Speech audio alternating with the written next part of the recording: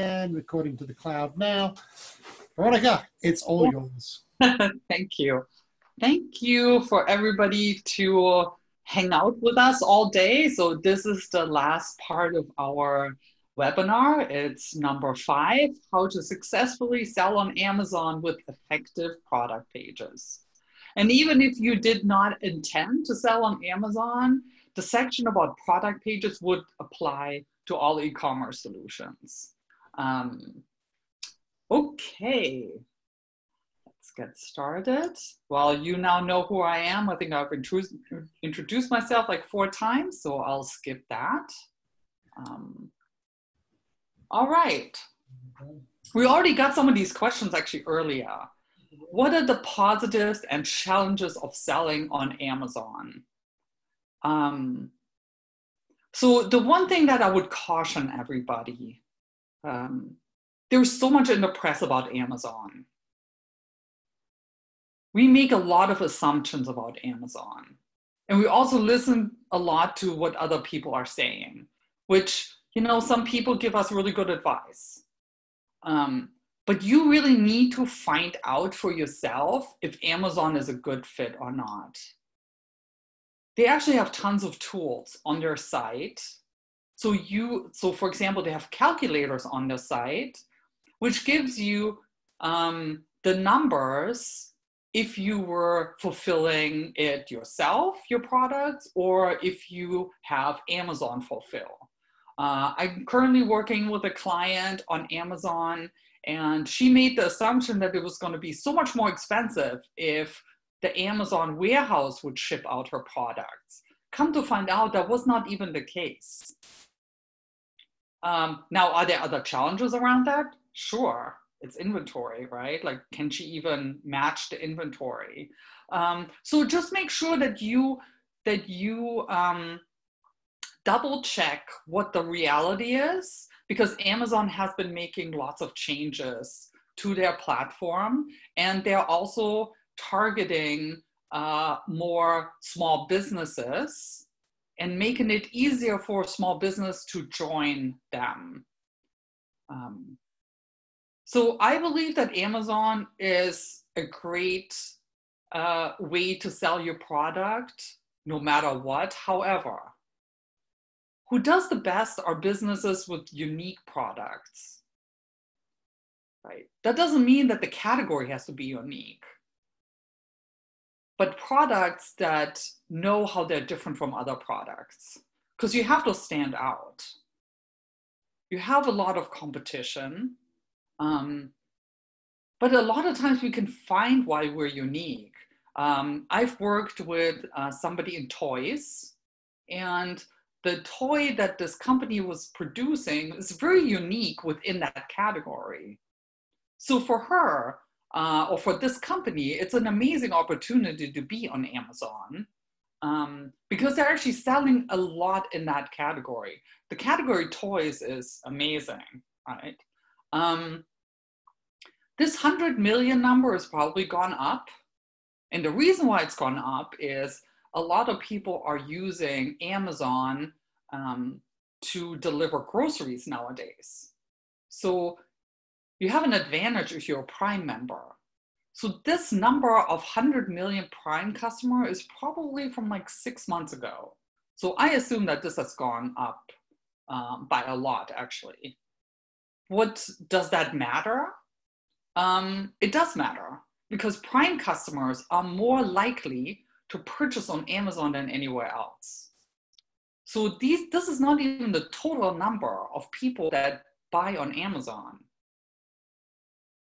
So ask yourself, like, do you want your product to be potentially seen by 100 million people? The answer is probably yes. But again, it has to make sense for you. It has to also make sense for you when it comes to pricing. So let's go through this list. Is that 100 million in the United States only, or is that globally? That's United States. Okay. Positives. Sales, sales, sales. Obviously, you have lots of customer. The reason why Amazon, like the reason why we look at Amazon and say, like, you know, do I want to incur those fees? Like, why is Amazon charging me all this? Because they have a captive audience. They have paid money for people to come and build, like they've built this and people are coming. And so you have a captive audience. You can reach millions of shoppers. And you are paying Amazon for that audience. If you think about how much it costs to run ads for somebody to be found, for somebody to find your store, and here you're paying Amazon to get in front of their shoppers. They sell internationally. If international is an option for you, but it's difficult for you to do on your own, they do sell internationally. So you can say where your product becomes available. They have a lot of repeat business, a lot of returning customers. That's what we're talking about, the prime customers. And it is easy is not the right word, but it's definitely a great option to acquire new customers that otherwise would have never found you because they buy pretty much only on Amazon. They have a sophisticated back end. When I'm talking about that, it's like, in my experience, like when I was building e-commerce solutions in my former life in gaming, some of the back ends of some of these e-commerce solutions weren't really great. But when you see one that is super sophisticated, where you can get all the analytics you want, all the functionalities you want. Somebody asked earlier about promo codes. Anything that you would want, like Amazon most likely will have that option available for you. And it's easy to get started. You can actually be up and running probably like in 30 minutes on Amazon. Does it take a lot more to build your product pages? Of course, we're going to talk about that. But it's easy to get started. And they have a lot of tutorials that you can watch. Again, this is also changing. Like how they do business changes all the time. They actually dropped their Amazon fulfillment rates just lately. They have also chat functionalities, I believe. No, hold on, not chat. You can email somebody and they will call you back. So they're changing how you interact with them on the small business side, because they have small business teams that will help you answer your question and get everything up and running. What are some of the challenges? Managing your inventory closely. That is often the biggest challenge for my small business clients. What's the worst? It's a double-edged sword. You could be on Amazon and your product will sell enormously and you cannot create that inventory. So I had a client, SBDC client, they're selling a dried food product that can actually be sold on Amazon through Prime. They create their product in small batches. It's a high-end product, and they're in other major stores. Their biggest worry was that what happens when our product is so popular that we can't fulfill? Well, that's a huge problem. It's a huge problem for Amazon and their customers. And Amazon does not take that lightly. They will never ever want to sell something that doesn't exist, that cannot be fulfilled. And in my experience, and I have direct experience with selling on Amazon as a large publisher, it's hard to come back from that. When they take your product down because you couldn't fulfill it, to get that back up, it's like moving mountains because it's their customer. In the end, they own the customer. And owning the customer means is it's not your customer, it's their customer. However decisions they make is based on what is best for them. Because they are the ones doing customer service. They are the ones getting a bad reputation. So you have to see it from their side as well. So you need to make sure that you follow their terms to the T. Those terms change all the time. You can find those online. There is the Sellers Hub, tons of information in there. Again, it changes all the time. And just be familiar with what you have to do to fulfill all these requirements that they have. If you fulfill, and I think I have slides about how to, like the difference of the fulfillment. So there are fulfillment fees, know what they are, because you have to pay those, obviously. And free shipping is obviously a major piece of Amazon's success. So is this something that you can compete against if you do ship yourself, right? If you fulfill your own products, like what would be the shipping cost? Many of us make decisions on Amazon based on shipping. I'm a Prime customer. I will not pay for shipping because I'm just used to it, right? So I may look at, let's say your product is up there and it's not free shipping, and then your competitor's product is there with free shipping. Even if your competitor's product is a little more expensive, I will most likely choose that. Most people don't do the math. It's all about what you perceive of the value to be. It's the first filter I always turn on. Yes, when I'm shopping, that's the filter I turn on. Is it Prime? I know, right? So Prime, in order to be Prime, you need to be fulfilling from their Amazon warehouse. That is a huge benefit because those 100 million plus Prime customers are going to be your best customers because that's where they shop.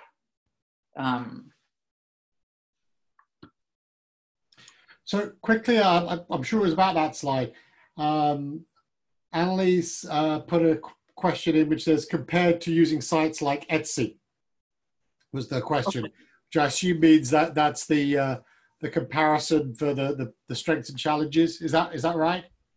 So no, not necessarily. Like I think Amazon stands on its own. Okay. Like Etsy is very much targeted to artisan products that have been made by that creator. Right. So handmade products, custom products. They're in a very different space. They're actually very, like, in some things they're similar, right? There is a fee. I don't believe they fulfill. I think everything is fulfilled by the shop itself, by the store owners, not by Etsy. So yeah, I mean, if you have a product that could be sold on both, there's no reason not to do that. It again depends on your audience. I wish I could tell you there is somebody who is closely competing with Amazon, but there is not. Right? There's Walmart.com. Like there are other online stores. Walmart.com is actually super complex to get on. That's also one of the reasons why I don't talk about it. If you have millions of units of product, then obviously, some of those others are an option. As a small business, the negotiations with Walmart are often you have to go through a third party. So Amazon makes it easy for a small business to get started. That's why they are such a, that's why they're part of this presentation, obviously. So fulfillment options, we already talked about fulfilled by Amazon. In this case, they manage the storage, the shipping, the customer service, and the returns.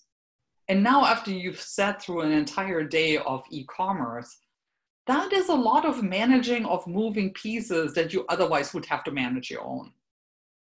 There is a huge value in that. And Amazon actually does customer service pretty well. There are challenges. You have to get fulfillment ready. That means that your product has to be packaged in a certain way according to their guidelines so that it can be readily shipped from their warehouse. I don't know if you've ever been in any of the logistics centers. I personally love logistics centers. I think they're just incredibly amazing. If you live close to an Amazon logistics center, they actually do give free tours. Well, right now is not the best time to do it, right? But they usually give free tours. They might even have some 3D renderings or videos online. I've been to some major logistics centers and I was always floored by, like, you can't even imagine. It's hard to imagine that when you're not there, when you haven't been there, like all the things that are automatic and how they put the packages together, how they sort things, you know, what's most popular is at the bottom, what's hardly ever gets sold is at the top. I mean, it's just amazing, amazing world. But what Amazon doesn't want is, for example, like in a logistics center, and if you are touring one, you would know, you would understand this, right? Like, for example, Amazon has this example that I've seen in I've been to a few of their learning sessions in person. And so I was in one where the person from Amazon was showing us how they were working with a small business. That small business was selling dog food. It was artisan dog food. So it was like small batches, very custom, high end, but their bags were ripping. So when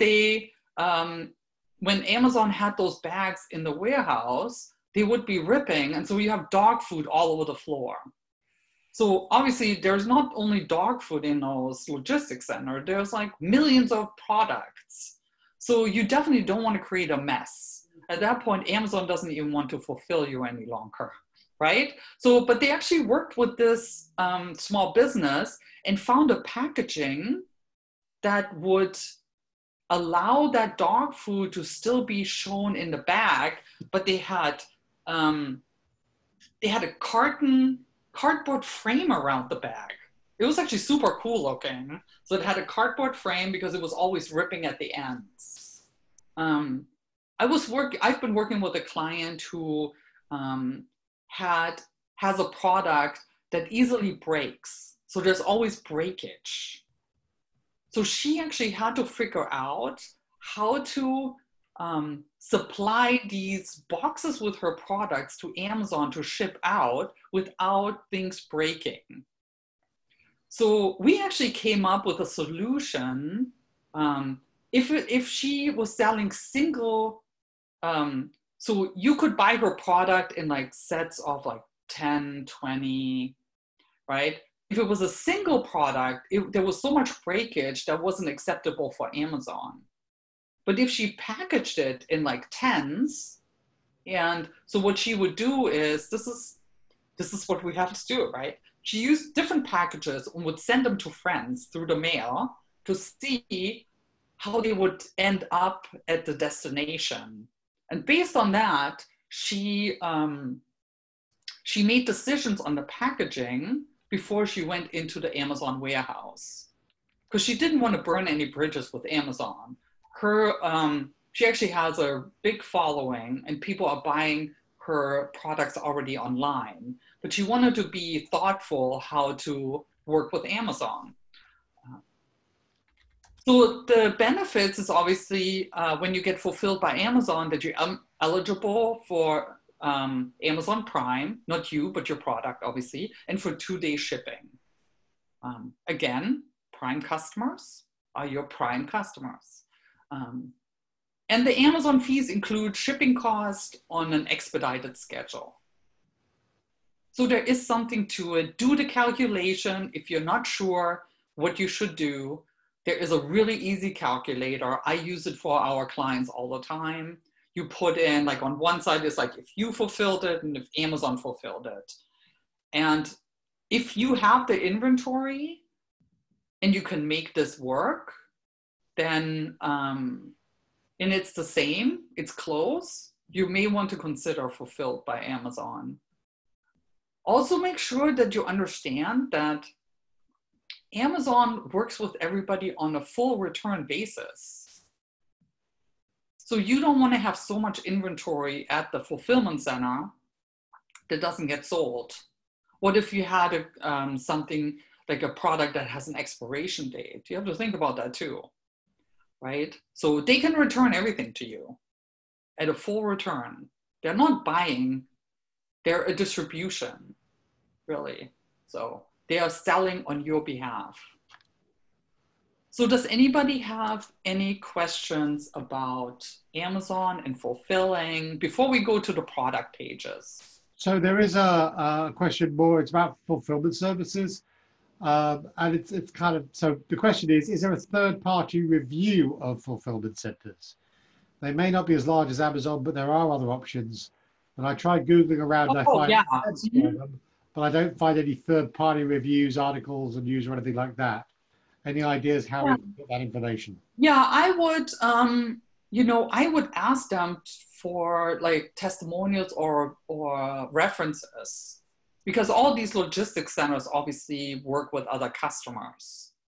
So if there's other customers that you can talk to, you might even find that on their websites, right? Like, who are their customers? And reach out and it's like, how, are you happy with their service? So what don't you like about it? So yeah, definitely. I think, I've worked with major, product offerings where we moved logistics centers, which is not always easy, just to fulfill either faster or it was less expensive, or we needed them to do something that another logistics centers couldn't do. What's also an option that a lot of people don't seem to know, there are times where manufacturers also offer distribution and drop ship services. Yeah. They're usually not the most, not the cheapest, because that's not their focus.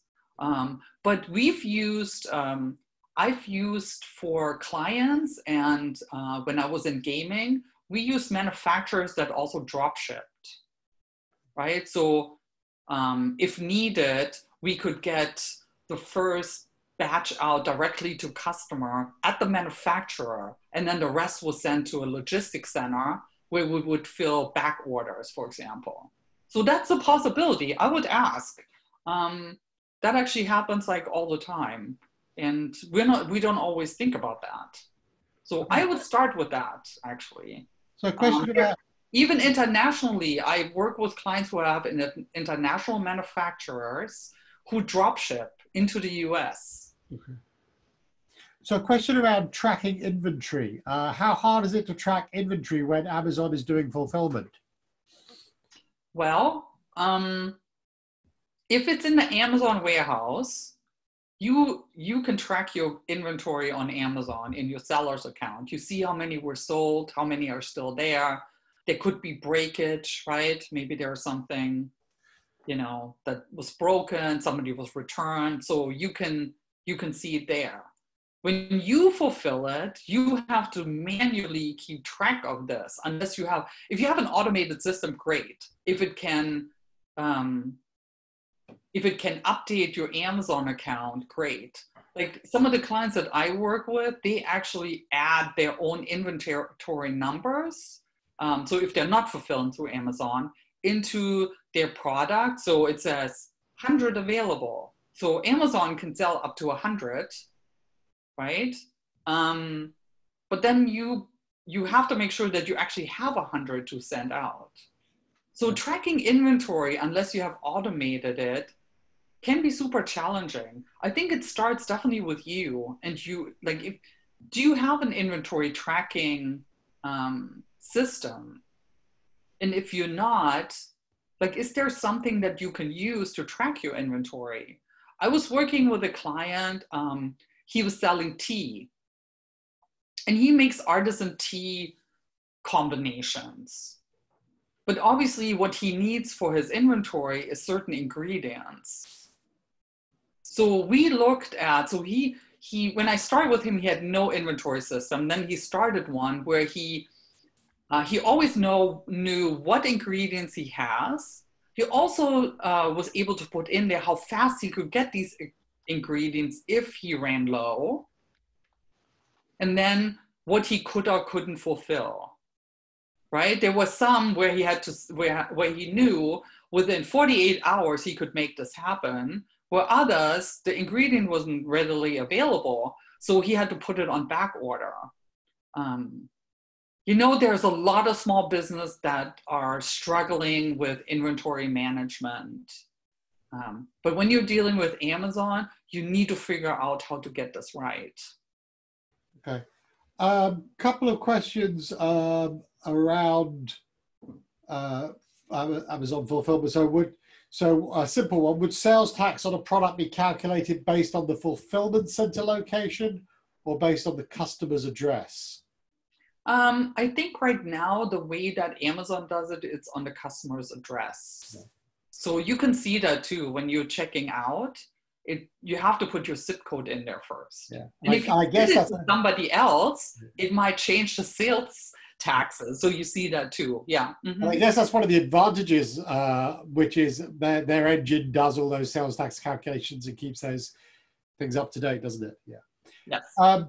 So someone was saying they've just completed their Amazon page. They were hoping for Fulfill by Amazon, but was told they need a trademark first. He was disappointed, but I'm working on a trademark to get FBA. Really? So I've not heard that. Okay. I'm going to talk here about the brand store, which is actually the trademark piece in Amazon. Okay. So I don't believe you have, like, maybe there is a confusion in terminology. I have not heard that yet, that you have to have a trademark to be fulfilled by Amazon. You definitely have to have a trademark to have a brand store on Amazon. So maybe there needs to be some clarification there. But I would be interested if that is really the case, because that would eliminate a lot of products in the Amazon store. Sure. So, so yeah, I would clarify that with Amazon if they're talking about fulfillment by Amazon or brand store, which is actually a relatively new feature, and I'm going to talk about that. Okay. And there was one, a couple more questions. Is there somewhere they could reference or link we could go for more detailed information on Amazon fulfillment? Is it in Amazon itself? Yes. Yeah. So if you actually, if you just put in Google Amazon, I'll search that out and find it while you're talking. Fulfillment by Amazon. It's like it comes up in Google search, like okay, on the first page. And a kind of complimentary question: would you recommend having a store on eBay as well? So it depends really on your product and your customer.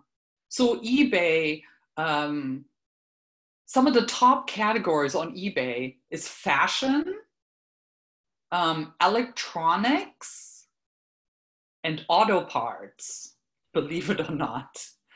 Those are the three top categories there. You know, eBay hasn't changed much, which is really interesting to me. Yeah.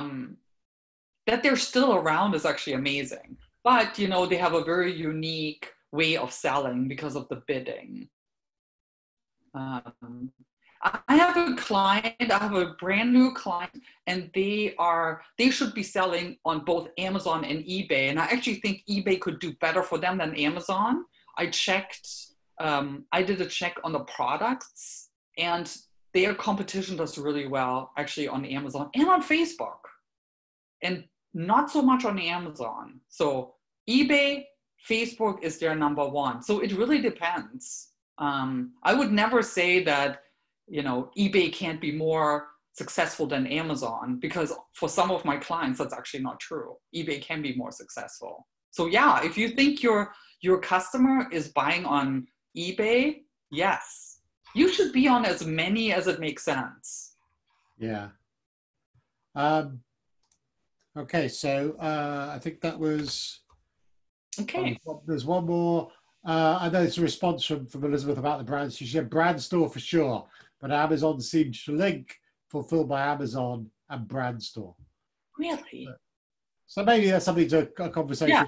Yeah, another conversation. Yeah. Alrighty. Okay. All right. Top 5 elements for successful product page. So product pages, the reason why they are so important. If you think about websites, and I talked about that earlier, the way that people come to your websites and your e-commerce store and also your Amazon pages may not be through the homepage. That makes every page a landing page. So landing meaning that users who are searching for you land on a certain page. So in essence, every single product page on Amazon or on Shopify is their own homepage, their own landing page. So the reason why good landing pages, successful product pages show up in Google search, so pay attention to that. Next time you Google a product, most likely 99.9% of the time, there will be an Amazon page that comes up, and it's not their homepage. It's a product page. That's why this is so important. And it takes some doing to build a successful product page, but it's so worth it. If you have many products, pick your top sellers and start with those and get it to where you feel like you can compete against all these other successful pages. And then you go from there. Eye-catching visuals. Amazon requires you to have 5 images. The first one should be one that has a clear background because they want the thumbnail to look, so a thumbnail is that small image that comes up when you search within Amazon for a product. They want that to blend into the background of their site. Actually, if you don't do that, they will not show your product in search. True story. They're actually saying that somewhere. So make sure that they have you really good visuals. How often do you make decisions based on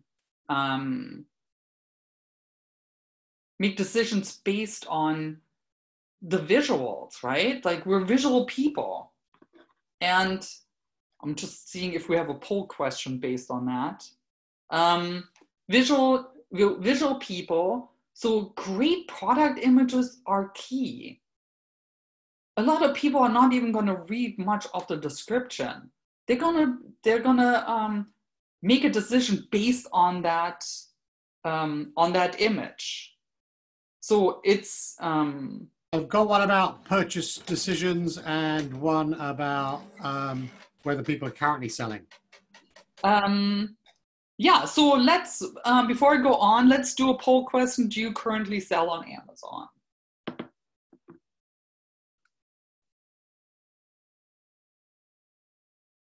It's launched. While people are taking a moment to fill that in, there was a question that says, or it was more of a comment, there are certain categories that require approval. Is it difficult to get products approved to sell on Amazon FBA? No, so obviously you have to have your ducks in a row. I just worked with a client on her Amazon presence, and she's in toys. Toy category needs approval. So we had to go through certain questions, right? Has to make sure that it's all the compliance rules and regulations are met. Okay. Yeah, but it's not, if if your product adheres to all that, it's not difficult. No. Okay, so let's share those results. No. So Okay.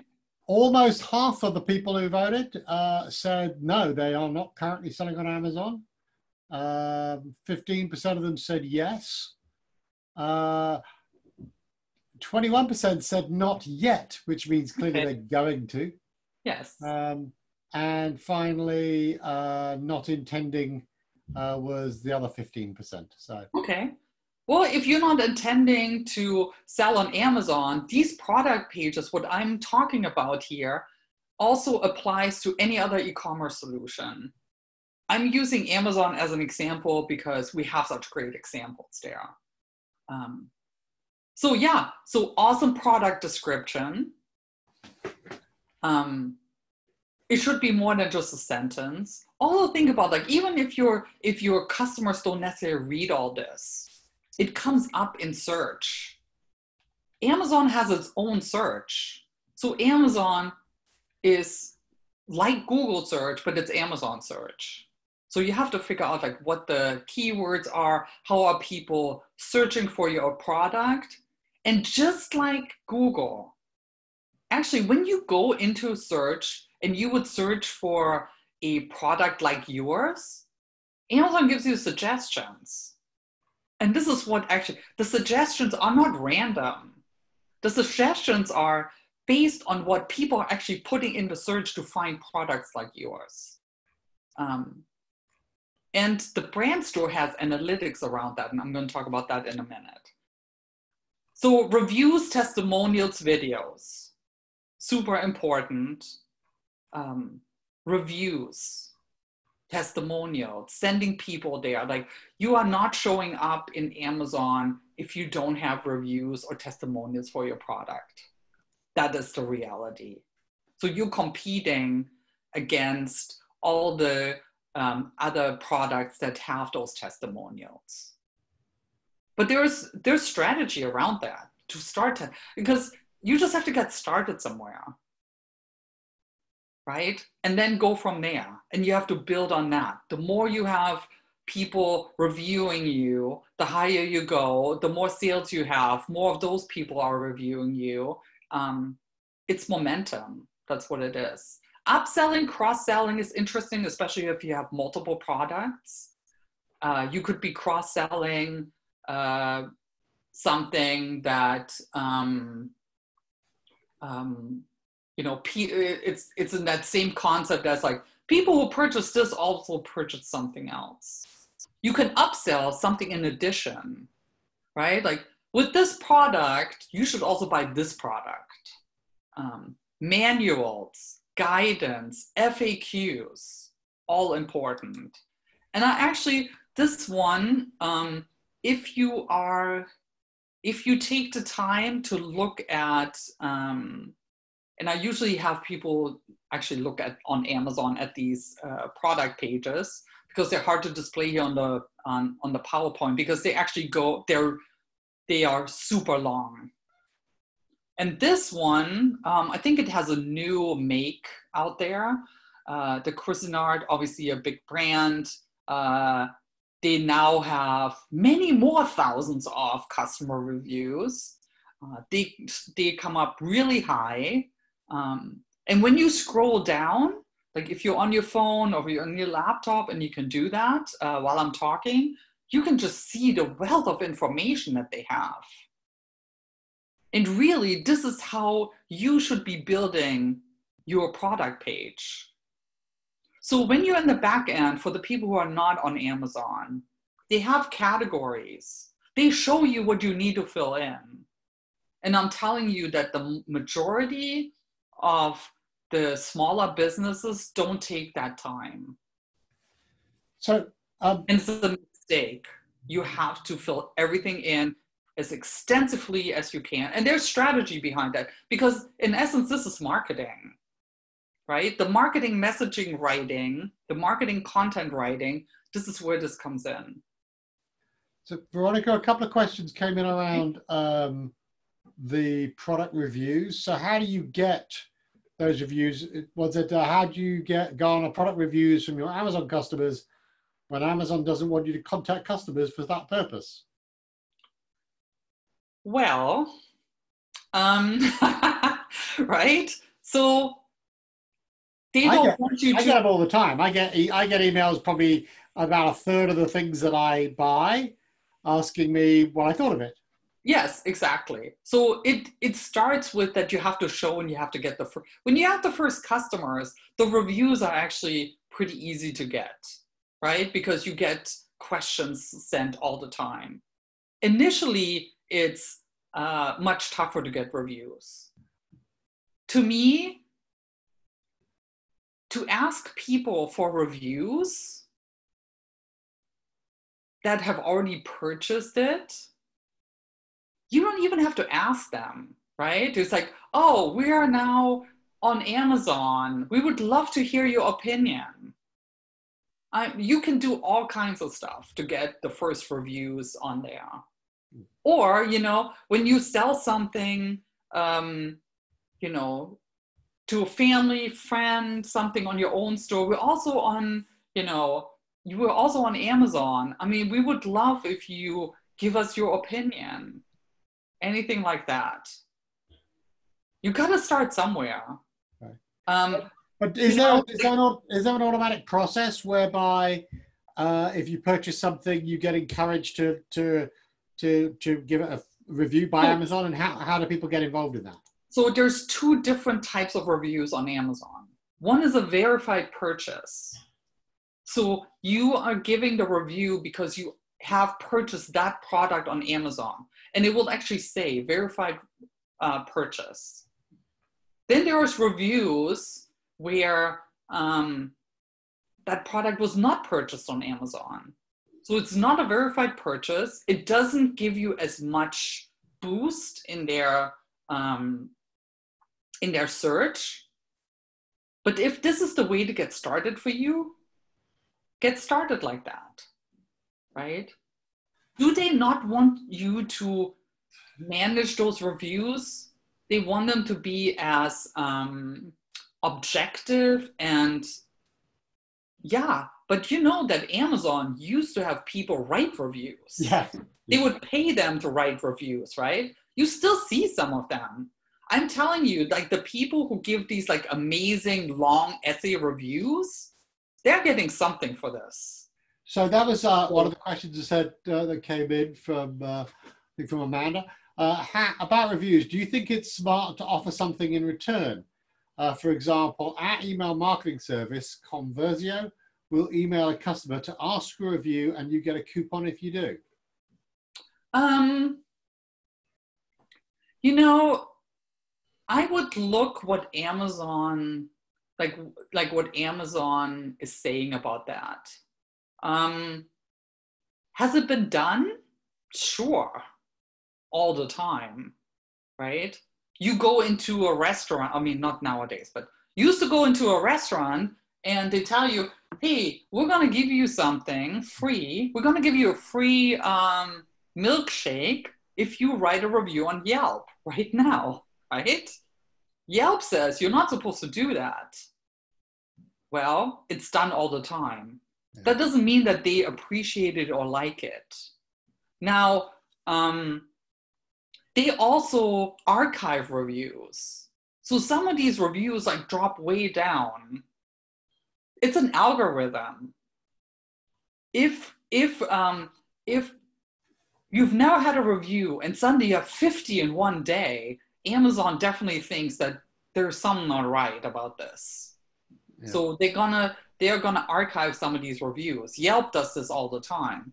You know, that's the frustration around Yelp for some of these businesses. Like, why are they archiving all my good reviews? Well, there was an algorithm that said that you were bombarding their app with reviews. So you got to tread a little lightly. But for example, like Google and Facebook say, like, go ahead, contact people to review you. So there is a line with the risk that you want to take. Because one thing you don't want, that would be the worst, if you actually had a customer, like if you were giving a customer some and you don't know that customer, and that customer would be telling everybody about it. they buy reviews, they do, like, just remember that your online reputation is super important there. So tread lightly. Okay. All right. The rest of the question, that's it. Keep going. Yeah, I've seen everything. I've seen some pretty interesting stuff. So, okay, so brand store. So every small business can also have a brand store. This is a large brand. Most large brands have trademarks. So they own trademarks on their, on their product, for their products and their brand and everything. Now, there are small businesses that have trademarks, and I'm working with some of them. So we have to prove that they have a trademark. There is actually an application that you have to fill out to get that brand store. And you would think it's pretty straightforward, but it's actually somewhat painful. And it's not painful because of Amazon. It's actually painful because the way that trademarks are given. If anybody here has a trademark on their product, they know the trademark process. And it's very complicated. A lot of people hire lawyers to do trademarks because there's certain things that you can trademark, some things you can't trademark. So I was working with a client who has multiple trademarks on her products. So one is about the graphic, the other one is about the, the concept. There's so many different trademarks. So you need to figure out what trademark they're looking for. And everything has to be exactly the same. I was working with a client and I was working with her on getting her brand store up and running.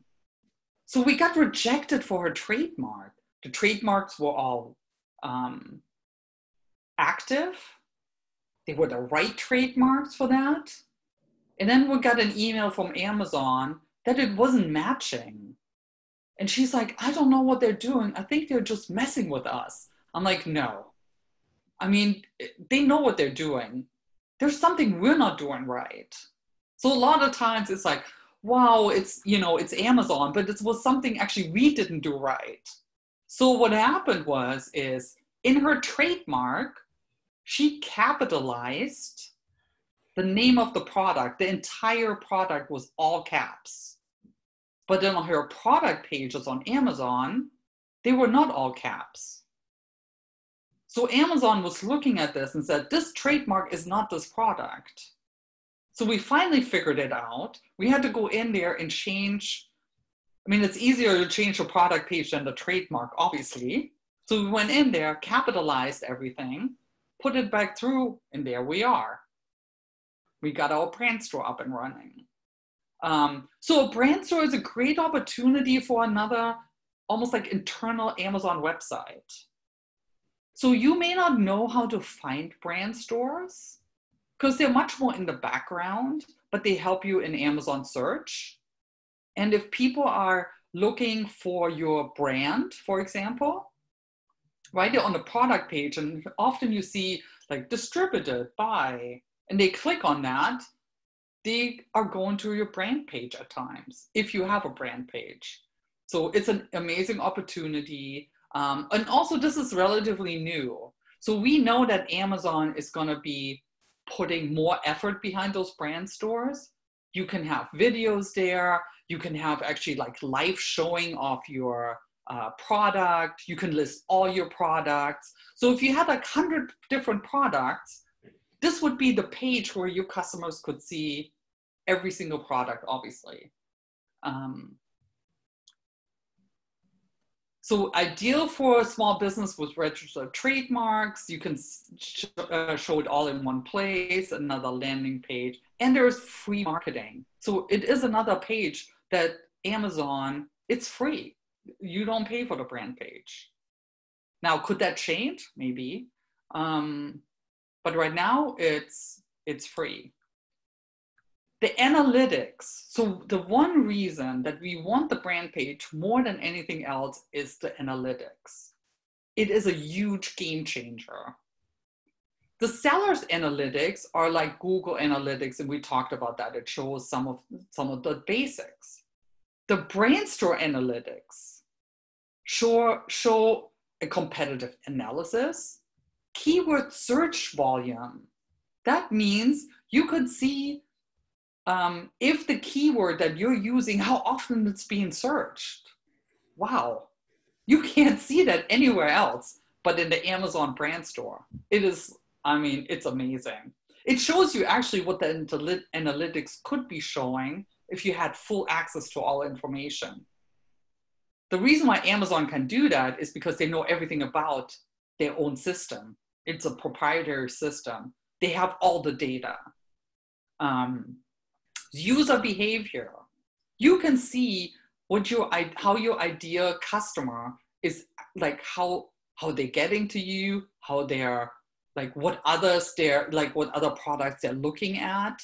Think about how much you could find out about your ideal customer and what other things that they're potentially purchasing.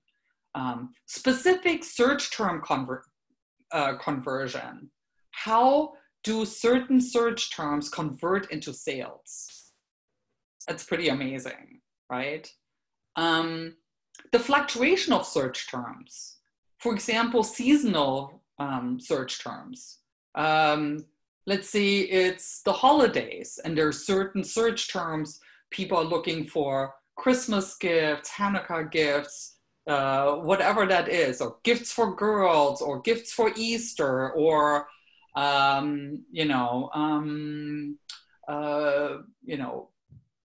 book months gifts. I mean, whatever birthday gifts. So you can see so much more than you could see in the basic sellers analytics. So that is, I think this is a huge game changer. If you delve more into analytics, you will understand what the power of those are. Like, I mean, for a marketer like us and like me, like this is like game changing. So it's absolutely incredible. So if you can get a brand store, you're already on Amazon, you have a trademark, I would get that started for sure. Should you get a trademark just because of that? I'm not sure about that. Because not everything can be trademarked. So you should talk to a trademark attorney about that. All right, do we have any questions? There's a couple. So someone was saying that they couldn't get the link through the SBDC to work. I've just tested it and it seems to be working fine. Okay. So, I'll pop, just in case, I will pop that straight into the one that I just used. I've just posted it in the chat. And we changed the settings on the form. So can you test it for us, Alan? I'll test the form in just a second. So a couple of questions about some code. So one was, how do I get a product code? And which is the authentic website to buy from? How many codes do I need if I'm selling 20 different products? Is that SKUs, I think we're talking about? Maybe. So how do you get a product page on Amazon? You have to sign up as a seller. I think it's a product code.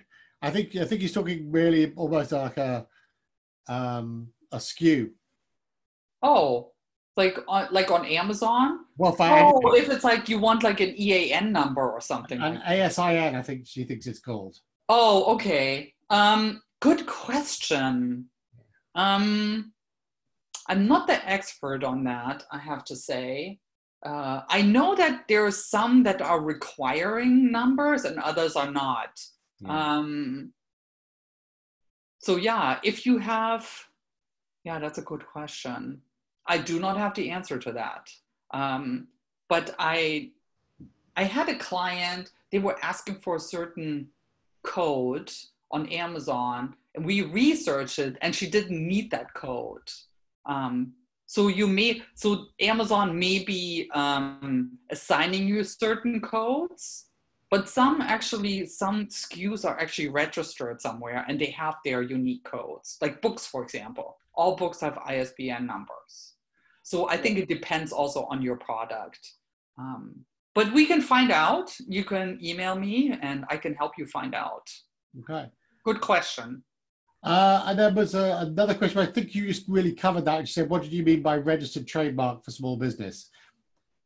Yes, I mean, a trademark has to be registered, right? So a trademark is registering that this is a like a unique product. Your brand is going to be registered. The product is going to be registered.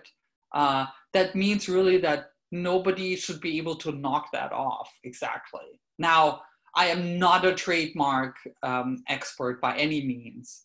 I know that there are some major trademark lawsuits that some have been won and some have been lost, what you can actually trademark.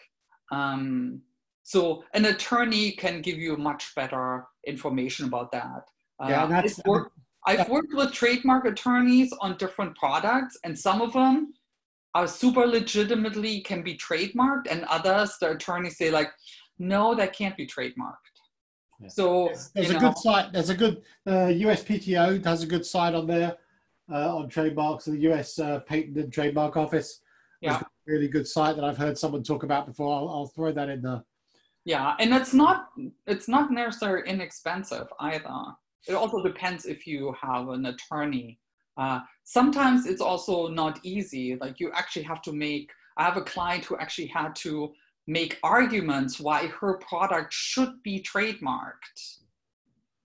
So yeah, so there was tons of attorneys back and forth going to bat for her that her product could be trademarked, and she did get the trademark. So it's not automatic by any means. And there's one more question, which may well be the last one we have time for.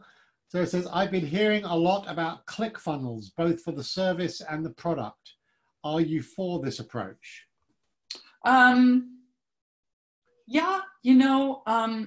there's many different ways, obviously, to market. So like sales funnels and ClickFunnels have been really successful, right? They're all about strategy and how sophisticated they are. I've seen some that don't work at all, and some of my clients have spent a lot of money on those with experts. Like if you have somebody design this for you and implement for you, ask about their success rate. And marketing is not marketing is not something that works like immediately, obviously, but you should know a success rate on before you spend money. I had one client, they spent, I don't know, it was like $10,000 on having that set up, and I think they got 0 sales. So yeah, so somebody needs to know what they're doing, obviously, but if it's done properly, sure.